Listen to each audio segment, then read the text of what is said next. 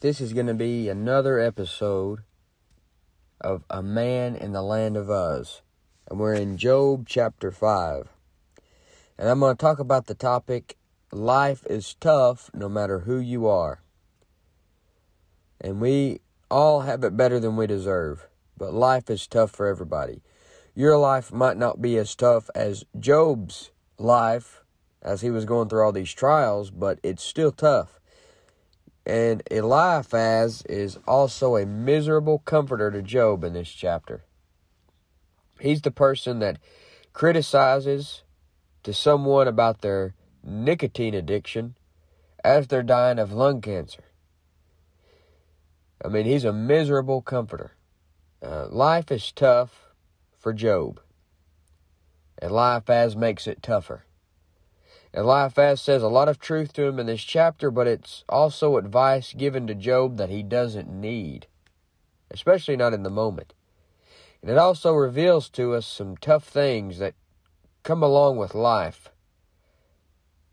For example, number one, life is tough because you have none to turn to. Life can be tough because you don't have anybody to turn to. Eliphaz says to Job in verse 1, "Call now, if there be any that will answer thee, and to which of the saints wilt thou turn?" Eliphaz is basically telling Job that there's no one he can go to for sympathy because they all agree with Eliphaz, who thinks he's in this mess because of sin in his life. Maybe you have friends and family, but there are a lot of people in this life who are around hundreds of people every day and they don't have anyone to turn to. Maybe they're in a church of 300 people, but it still feels like there's nowhere to turn. You see, having one person in your life as a true friend that you feel you can confide in, is worth more than being a member of a megachurch. The comfort isn't in numbers. The comfort is having someone who knows how to comfort you in your troubles. And of course, you have God. But do you also have saints to confide in? Many people don't. And that can be very tough and lonely for many people, especially if you're not a recluse, if you're not a loner. You know, some people are not even close to being a loner. They got to have somebody and be around somebody. But Eliphaz says, call now. Pick up the phone and call somebody, Job, if you think there's somebody out there who's going to have a different opinion than me. But which of the saints, if there be any that will answer thee, and to which of the saints wilt thou turn? For wrath killeth the foolish man, and envy slayeth the silly one. The only person that Job has talking to him right now is accusing him of being foolish and silly. And he says, wrath killeth the foolish man. Perhaps Eliphaz believes Job is being killed by the wrath of God and that he's the foolish man himself. You see, life is tough because of the wrath of God. Life is tough because of the wrath of other men and even the wrath of yourself. You see, thankfully we aren't appointed to wrath, but to obtain salvation by our Lord Jesus Christ. I'm not going to have to face the wrath of God. I don't have the wrath of God abiding on me. Thankfully, the Lord has delivered us from the wrath to come. I don't have to go through the tribulation. I don't have to go to hell when I die. But we can all feel the effects of the wrath of God indirectly. Why do you think this country has the leadership that it does? Well, it's the wrath and judgment of God on a country that's thrown out the Bible, and we feel the effects of his wrath and judgment indirectly. And that makes it tough going through this life. But that makes it seem sweeter to leave the world. I'm all about listening to the older men and soaking up wisdom from what they say. But at the same time, they can also say some foolish things. Things like, this generation have it made these days. They got everything they want. They got air conditioners, cell phones, GPS, and so on and so forth. You know, they say things like that a lot. And that may be true, but at the same time, that makes it sound as if material things can buy happiness. and that material things is the best life. That makes it sound like having an abundance of things and technology make life easier and will produce great men and women. Now, that's not true. You're never made better by having it easy. You're never made happy by having tons of material wealth. You see, this generation now may have it easy in a present moment, but the long run looks grim. And sometimes I think having it easy can also be a judgment from God itself. Maybe the fact that people in this country just coast along without too much trouble is part of the wrath of God. Because when trouble comes, they've had it easy so long, they're going to buckle under the pressure. They haven't went through anything to toughen them up. And the wrath of God makes life tough. You see, the people are just coasting along, don't have a care in the world. Life is easy right now in a sense, but all this stuff that they have that makes life easy, it's not training them for when life gets hard. But the wrath of God makes life tough. The wrath of man makes life tough. There are men that have so much power that if they got mad, they could kill thousands of people with a command from their mouth, or just make it hard on you. Take away things that you need. Things like that. The wrath of yourself makes life tough. Have you ever thought about how much tougher you made your life in one moment of your rage and your wrath on somebody? You've made some foolish decisions in your wrath, and it made life tough. You see, the wrath makes life tough. It says in Job 5:2, "For wrath killeth the foolish man." And whether that's talking about the wrath of God, the wrath of man, or yourself, it makes life tough. Then he says, "Envy slayeth the silly one." Eliphaz said, "Envy slayeth the silly one." Now, was Eliphaz accusing Job of being envious? Envy does slay a person. Because many people will sit back and sulk because they don't have what all the other people have. And it just slays that person. I believe these are false accusations from Eliphaz to Job. He said, "I have seen the foolish taking root, but suddenly I cursed his habitation." Remember that Job doctrinally points to the future tribulation and second coming. He pictures a tribulation scene. And prophetically, the foolish man is the Antichrist. So by him calling Job foolish, he's basically calling Job the Antichrist. But it says, "I have seen the foolish taking root." So the foolish man, the Antichrist, will take root, but the Lord will curse his habitation. Look at Malachi 4:1. It says in Malachi 4:1, "For behold, the day cometh that shall burn as an oven." Now this is talking about the second coming. "And all the proud, yea, and all that do wickedly shall be stubble. And the day that cometh shall burn them up, saith the Lord of hosts." This is talking about Jesus Christ coming back at the second coming, and he's coming in flaming fire. Now look at this last phrase of Malachi 4:1. It says that it shall leave them neither root nor branch. He's not going to leave them root nor branch. And what did Eliphaz say? He said, "I have seen the foolish taking root, but suddenly I cursed his habitation." Prophetically, this is looking towards that second coming when Jesus Christ comes back to get rid of that Antichrist. Now look at Psalm 52 and verse 5. In Psalm 52 and verse 5 it says, "God shall likewise destroy thee forever.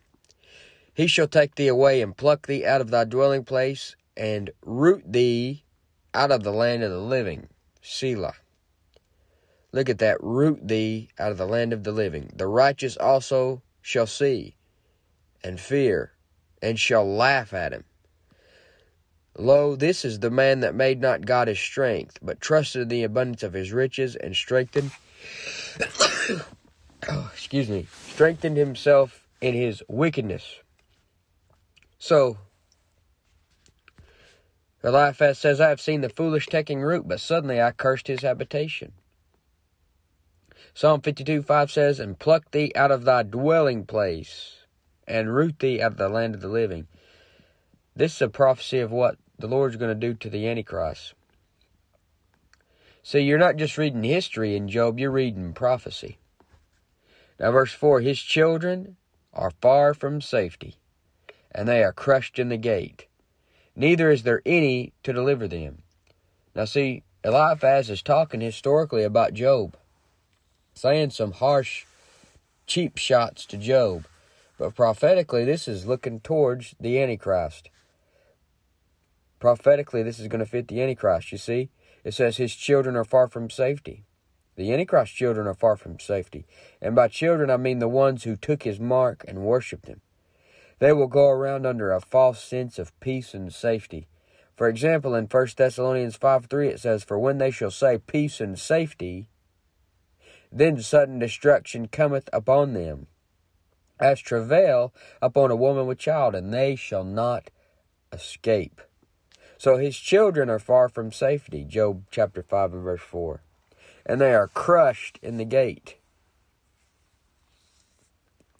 They're going to get trampled under them horses. Neither is there any to deliver them. The only person that could deliver them is the one stomping them.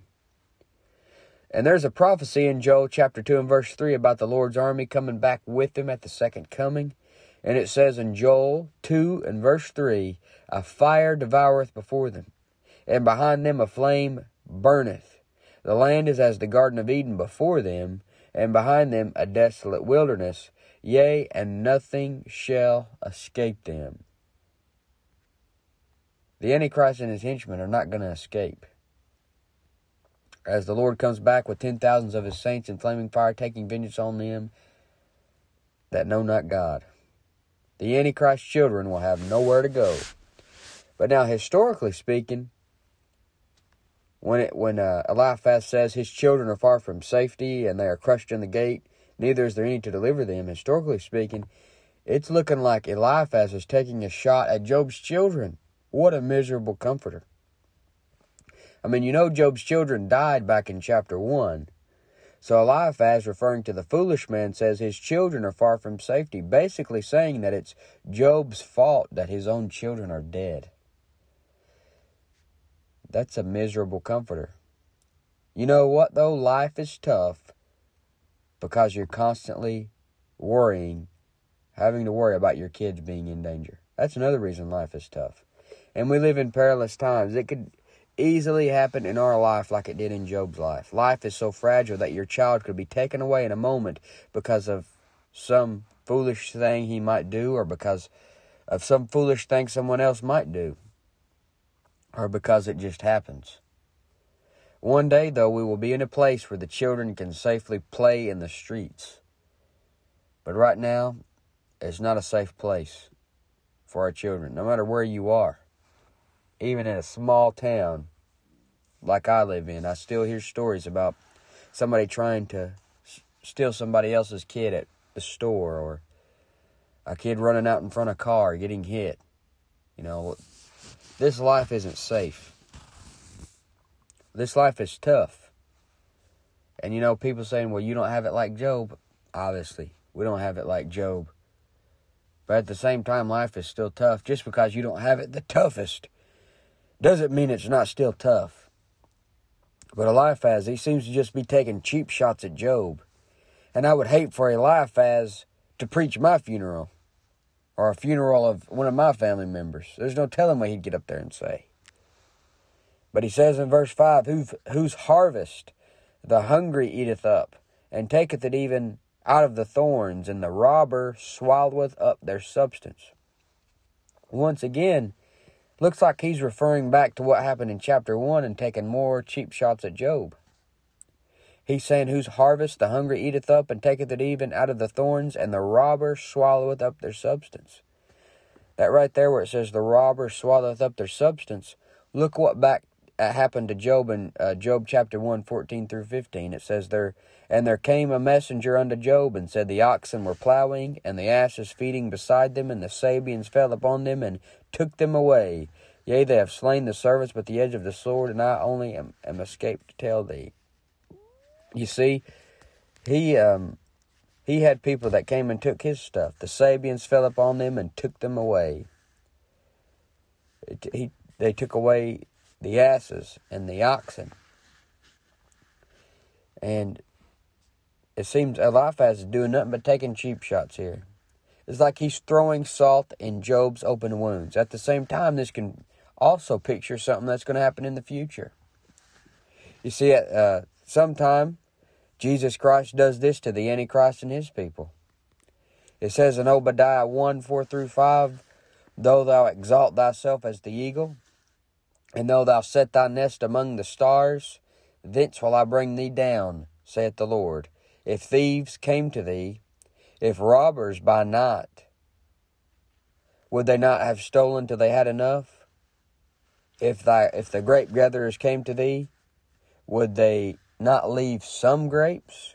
You see, when Jesus Christ comes back, he's taking what is his, and he won't even leave some grapes. You know, he's coming back as a thief in the night. In Job 4:4, or Job 5:5, he said, Whose harvest the hungry eateth up, and taketh it even out of the thorns, and the robber swalloweth up their substance. Prophetically, the Antichrist is the foolish man who gets robbed, and no wonder it describes Jesus as coming back as a thief in the night, and says in Joel chapter 2 that we will enter in at the windows like a thief. You know why life is tough? Because there's constantly someone trying to take something from you. One of these days, the biggest thief of all time is going to have a bigger bully come at him, the Lord Jesus Christ. And he's going to take everything away from the Antichrist. But people are always trying to take away things from you, whether it be your belongings, your reputation, your purity, and even your Bible. You have guys out there who pick words out of your Bible. They're trying to rob you of the word. You're living in a world where everything is temporary and can be stolen. The Bible says in Matthew 6:19-20, Lay not up for yourselves treasures upon earth, where moth and rust doth corrupt, and where thieves break through and steal. But lay up for yourselves treasures in heaven, where neither moth nor rust doth corrupt, and where thieves do not break through nor steal. See, we're going to go to, if you died right now, you'd go to a place where that wouldn't happen. And we're going to be in the millennium one day where that's not going to happen. In the millennium, you're not going to have to worry about nobody stealing your stuff. Because you're going to be in a glorified body. You're going to have the mind of Christ. You're going to have millions of other people in glorified bodies. The Lord himself is going to be sitting on the throne. There's not going to be any stealing going on. There's not going to be any murder going on. And anybody that goes against what God says, there's a literal lake of fire on earth as a deterrent to crime. So, I'm just telling you this, life is tough, but this world isn't all there is. This life isn't going to be here forever. Job 5:6, Although affliction cometh not forth of the dust, neither doth trouble spring out of the ground. You see, the affliction doesn't come out of the dust or the ground that God made. It comes from man that came from the dust. Job 5:7, Yet man is born unto trouble as the sparks fly upward. You see, the devil is associated with trouble, and you know what comes out of his mouth? In Job 41:19, out of his mouth go burning lamps, and sparks of fire leap out. Yet man is born into trouble as the sparks fly upward. Just as sure as sparks fly upward, man is going to have trouble. Life is tough. You know why? Because of man in general.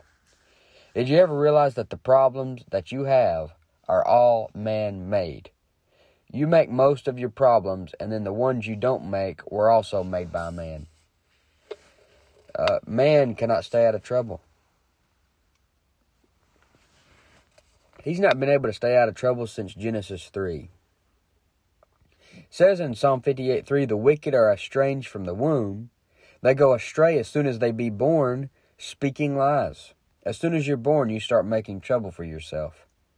And since Job is a picture of the saint in the tribulation, This puts us in mind of the title for that time period. You know what it is? The time of Jacob's trouble. And during that time, in Matthew 24:19,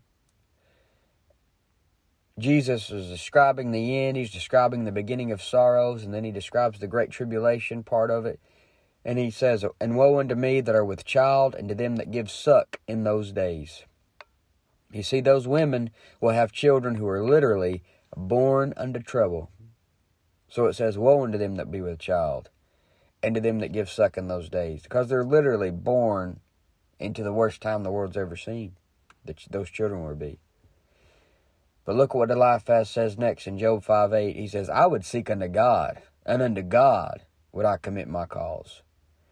Wow, Eliphaz is really giving some good advice. He's basically saying, if I were in your shoes, I would just seek God. You see, it's easier to be on the other side of the fence and talk about what you would do different if you were in somebody else's shoes. But the truth is, you really don't know what you would do until you're in that situation. And he acts as if Job hasn't been seeking God. Job was seeking God and offering burnt offerings before the trouble even came. So why wouldn't he be seeking God now? So he says, I would seek unto God, and unto God would I commit my cause, which doeth great things and unsearchable, marvelous things without number. Now that hits the nail on the head. The problem is that Eliphaz is preaching to the choir. He's saying it in a way that makes it sound like Job doesn't already know these things. He's saying the right thing at the wrong time. God does do great unsearchable things. And you could have every search engine, every library book, the hidden knowledge of ancient people, and still not find 1% of what God knows and does. It says in Romans 11:33, oh, the depth of the riches, both of the wisdom and knowledge of God. How unsearchable are his judgments, and his ways past finding out.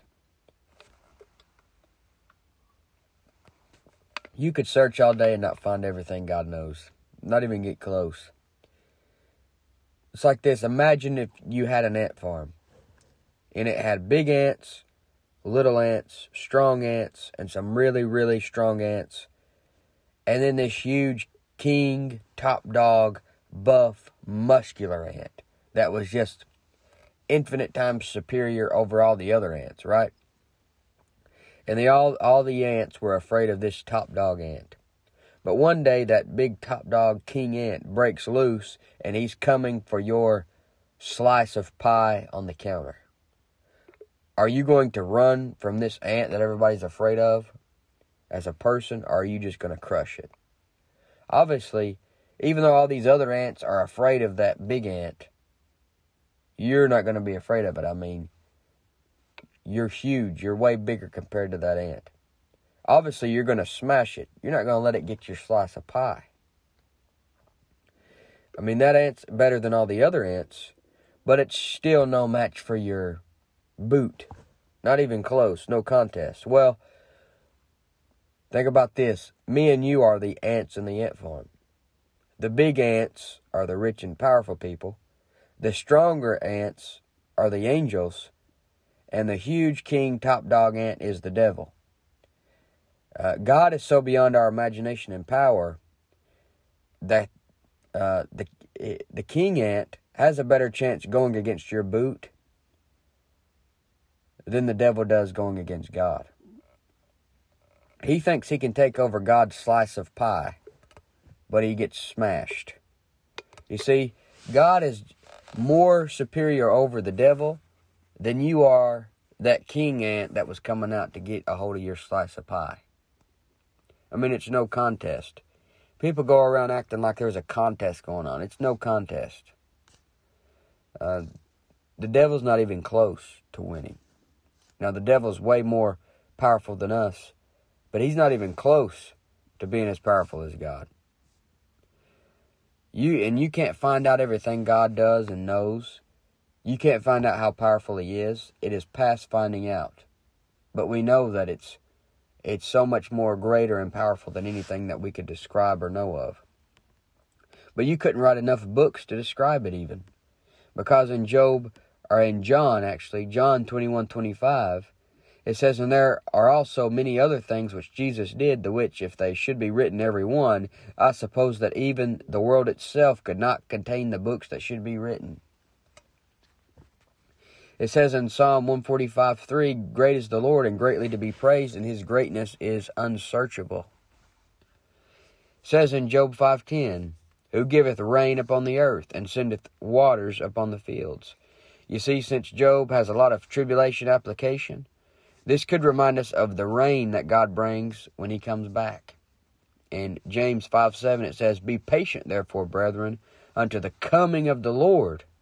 Behold, the husbandman waiteth for the precious fruit of the earth, and hath long patience for it until he receive the early and latter rain." You see, he'll bring a rain that's going to fix the earth for the millennium. And it's God that does this. Sometimes he can give a whole bunch of rain as a judgment, like in the days of Noah.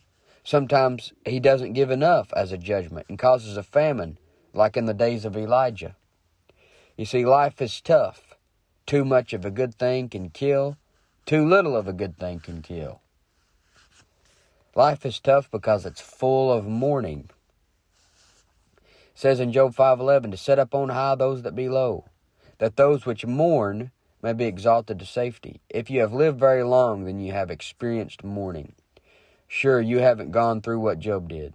That doesn't mean it wasn't still tough. The truth is, though, your heart is made better through the mourning that you go through. Tough times produce good men.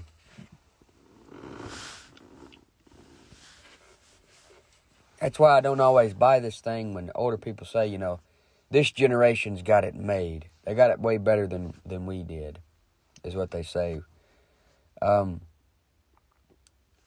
That's kind of not completely true, because you see, they had tougher times. They were raised better.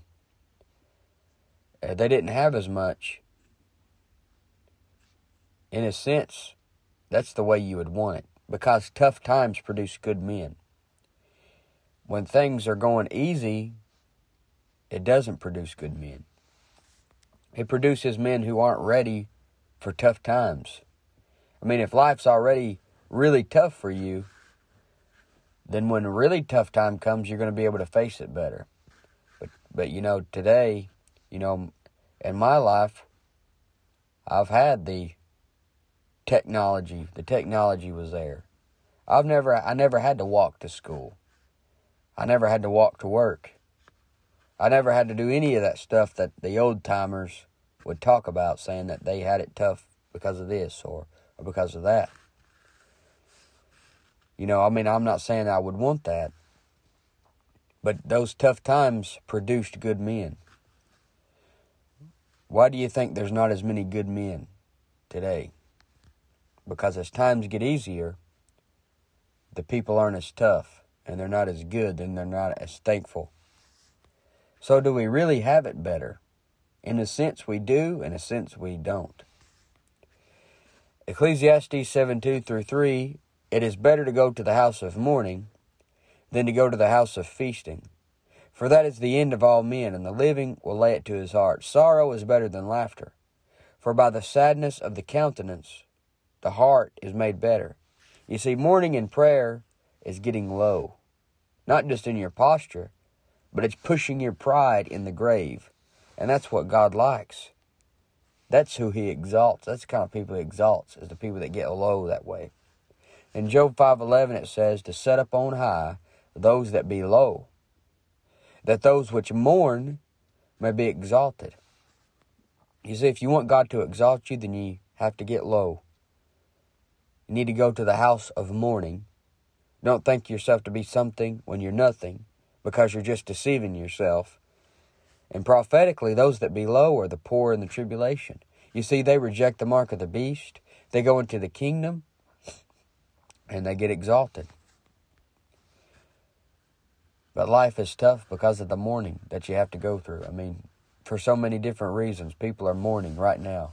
Right now, while I'm talking, somebody's crying out to God somewhere, begging God to help them in this horrible situation they're in. But you know why else life is tough? Because of man and their wicked enterprise. You see, this wicked business that some elite group of rich men are performing in the shadows is making life tough for the entire world. But the thing about God is that in verse 12 of Job chapter 5, it says, He disappointeth the devices of the crafty, so that their hands cannot perform their enterprise. He disappointeth the devices of the crafty, so that their hands cannot perform their enterprise. What you have is extremely wicked and sinister things going on behind closed doors and in the shadows that the average person does not know anything about. I mean, where do you think all of these missing children are? Why do you think the most anti-biblical philosophies and ideas are the ones that are promoted on the news and on television? Why do you think that the leading kids entertainment company, which is Disney, why do you think they're so wicked and want to put things in your kid's mind without you knowing about it? It's because these big shot rich men are performing their wicked enterprise. It can't just be, we're just going to lay around tonight and watch a good kids movie with the children tonight. No, because right in the middle of the movie, you'll see two men kissing. Why? Because you have these workers of iniquity out there performing their wicked enterprise. They are evil workers. They're not lazy. They're evil workers. They're very busy for the devil and for evil. It makes life tough for someone who has any morals. You got all these people working to make this world as wicked as they can. So you got to work overtime yourself just to combat that. It makes life tough. I mean, you can't even go to McDonald's, get your kid a Happy Meal, because they got two dads on the Happy Meal box holding hands, and then you got to explain to your 4 or 5 year old why these two dads are on there holding hands and got a kid. Life's tough. It says in Job 5:12, He disappointeth the devices of the crafty, so that their hands cannot perform their enterprise. The Antichrist is going to have some devices. The Bible, Paul talks about how we don't need to be ignorant of the devil's devices. And that just shows you how the Word of God is not bound. That just applies to today so much, because what has everybody got? These little devices. All kinds of gadgets. And the Antichrist is going to have all kinds of gadgets to keep tabs on people. But the Lord's going to disappoint him. He disappointeth the devices of the crafty. And the Antichrist is the crafty. Because in Daniel 8:25 it says, And through his policy also he shall cause craft to prosper in his hand. In Job 5:13 it says, He taketh the wise in their own craftiness. And the counsel of the froward is carried headlong. The froward are those going away from God. And the wise, those that have the wisdom of the world, they don't got the wisdom of God. I mean, the devil's said to be wiser than Daniel. His minions are crafty, but they will get caught in the net that they laid for the people. They get carried headlong, it says. That's funny, because the Antichrist gets a head wound, because Genesis 3:15 says so. There's no way around it. Judas Iscariot, at the top of the Antichrist, fell headlong. Where did Goliath get that stone? In the head. Where did Sisera get that tent peg nailed? Through his temples and his head. Where did Abimelech get that stone fell on him, on his head? In Job 5:14 it says, They meet with darkness in the daytime, and grope in the noonday as in the night. Look at that. They grope in the noonday as in the night. Even in the daytime, they're walking around feeling for something. It's because they're blind. It says in Isaiah 59:10, we grope for the wall like the blind, and we grope as if we had no eyes. We stumble at noonday as in the night. We are in desolate places as dead men. See, right now there are men who are literally meeting with darkness. They have on suits, behind closed doors and conference rooms, thinking of more ways to get rich at the expense of others, at the expense of your children's minds, and coming up with their wicked enterprise. Coming up with more devices that most people are ignorant of. On the outside, it looks like they've got it all together, but they walk in darkness. And men love darkness rather than light because their deeds are evil. But the devil's blinded their minds. They grope in the noonday as in the night. They walk around and feeling around in the daytime for something to grab a hold of that will make themselves happy. They're completely blind. And that's why we can't comprehend how wicked they are. They don't have any spiritual discernment. That's why they can't comprehend why you follow a righteous book. I mean, you can understand them a little bit better than they can understand you because you still have sinful flesh and you used to be one of them. You used to be a lost person. But they don't get you. They are being brainwashed to believe you are the enemy. They're being brainwashed to call evil good and good evil. To put darkness for light and light for darkness. They grope and the daytime is in the night. They're feeling around for something. But when the blind lead the blind, they all fall into a ditch. And when the blind's in leadership, what's he doing? He's making life tough. He's blinding everybody else. And they're just following him into a ditch. Job 5:15, but he saveth the poor from the sword, from their mouth, and from the hand of the mighty. The Lord saves the poor. Obviously today, someone who is poor isn't necessarily saved. Someone who is rich isn't necessarily lost. But the tribulation application here is heavy. Because during that time, you will know someone is worshiping the devil simply because they are rich. Or can at least buy and sell. Because they would have had to take the mark to do so. And that's why you see rich men painted in a very negative light in the Bible. For example, the rich man and Lazarus. And in Job 5:15 it says, but he saveth the poor from the sword, from their mouth, and from the hand of the mighty. Notice that from their mouth. If he's referring to the poor man being saved from his own mouth, and that could be referring to him, saving him from his own fleshy appetites during that time, because his fleshy appetites are going to be telling him, take the mark so that you can get us something to eat.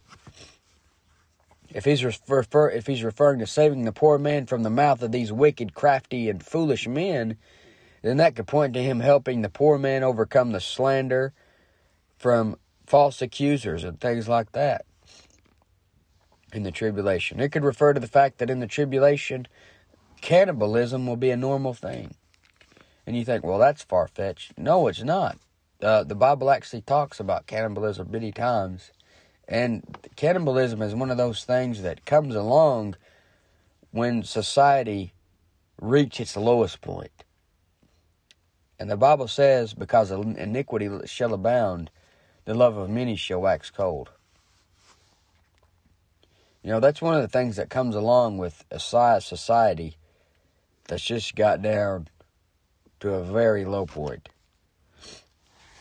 And in Micah 3:2-3, it says, who hate the good and love the evil, who pluck off the skin from off their bones, and their pluck off their skin from off them, and their flesh from off their bones, who also eat the flesh of my people, and flay their skin from off them, and they break their bones and chop them in pieces, as for the pot, and as flesh within the cauldron. Look at that. Cannibalism. So the Lord saves the poor from their mouth and from the hand of the mighty. What happens to mighty men in the tribulation? What happens to this hand of the mighty when Jesus Christ shows up on a white horse? Well, Revelation 6:15 explains how they will run and hide in the dens and rocks of the mountains. It says, the great men, the rich men, the chief captains, and the mighty men, and every bondman and every free man shall hide themselves in the dens and in the rocks of the mountains, and Say to the rocks, fall on us and hide us from him that sitteth upon the throne, from the wrath of the Lamb. They're going to be hiding.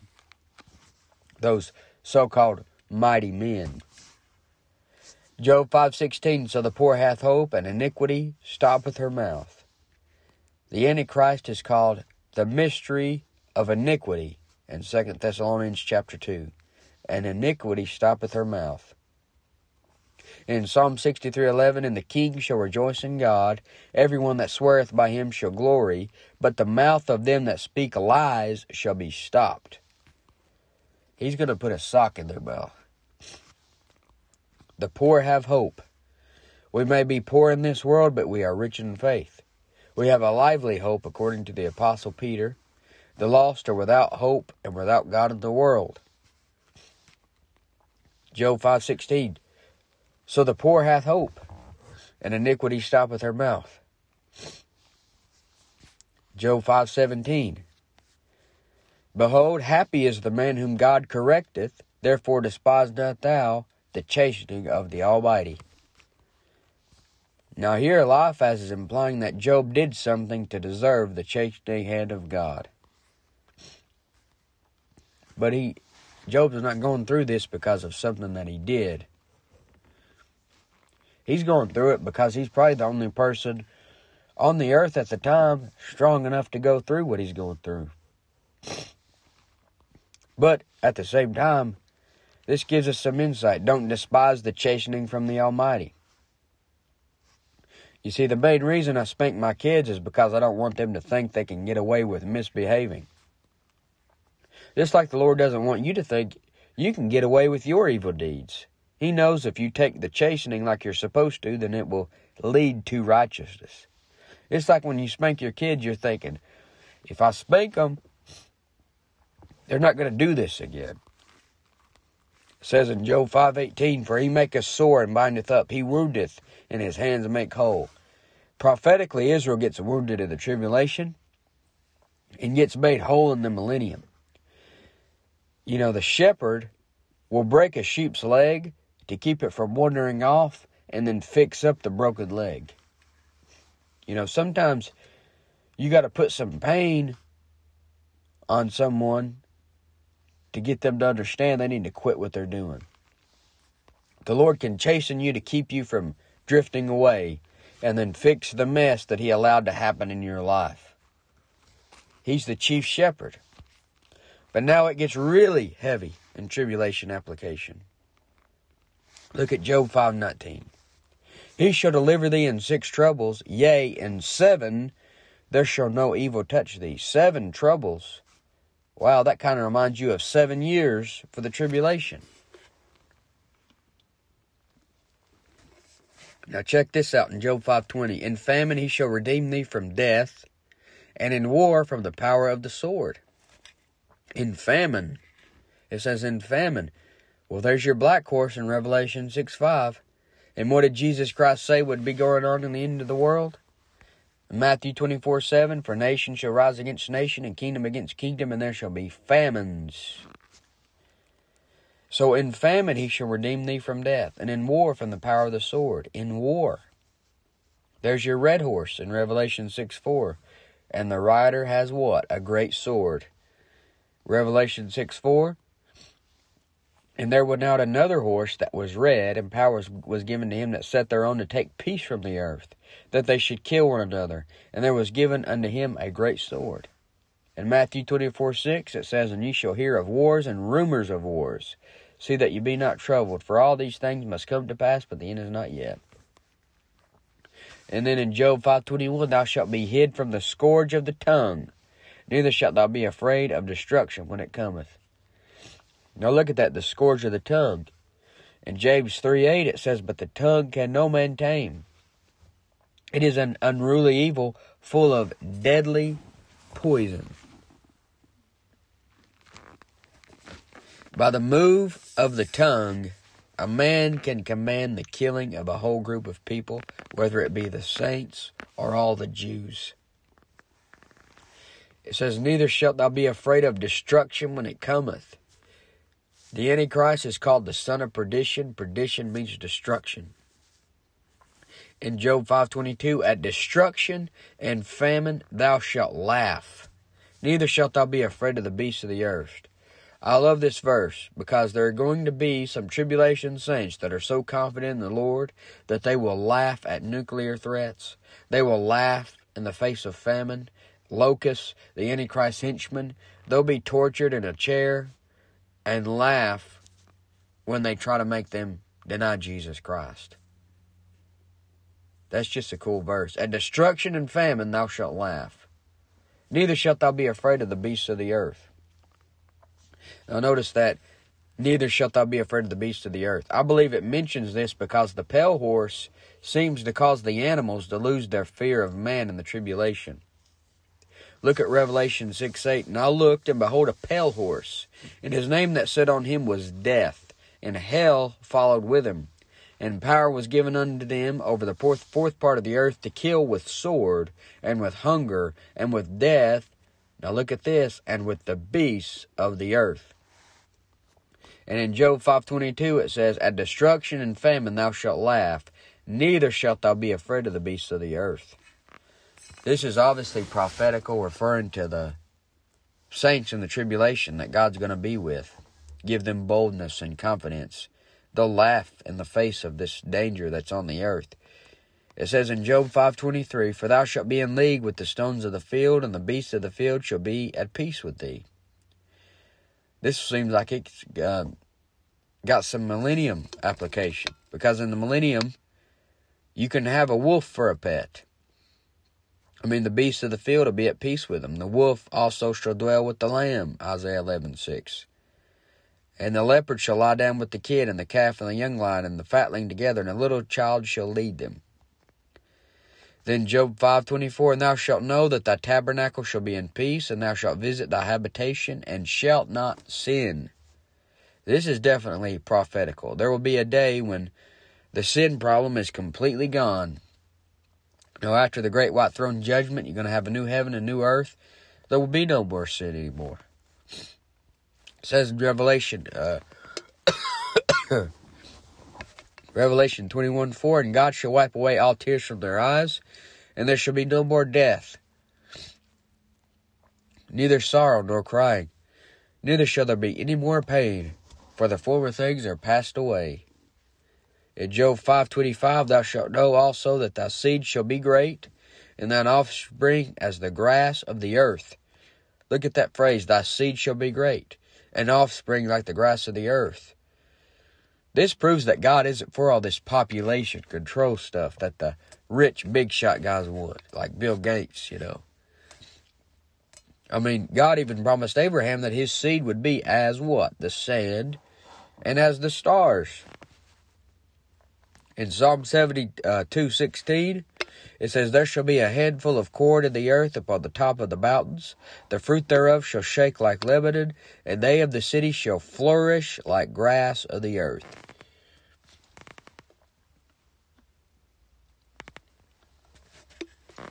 You see, God's not for this population control stuff. What did he tell Adam and Eve? He said, be fruitful and multiply. What did he tell Noah? Be fruitful and multiply.